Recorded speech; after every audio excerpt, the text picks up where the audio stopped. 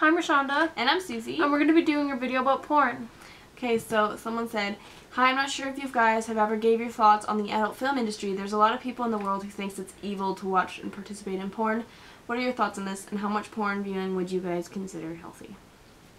Well, I don't watch porn personally, but I mean, it's up to you if you want to watch porn. I don't think it's something that's evil.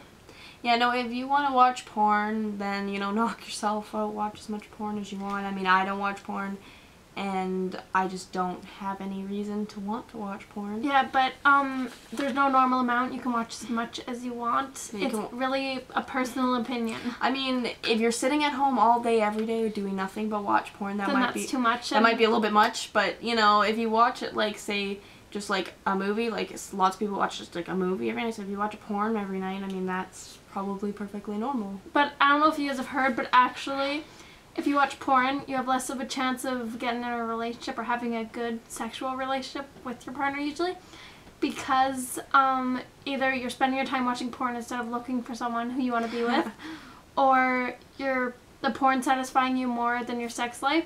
Yeah. So really, it's better not to for your relationships. Or not watch it very much anyways. But yeah, if you're spending more time watching porn than you're spending out with friends or meeting people, then that's probably a little bit too much. So you just need to, if you want to watch it, just, you know, watch it a little bit or whatever.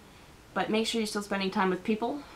Yeah. And, you know. So, thanks for watching. Bye.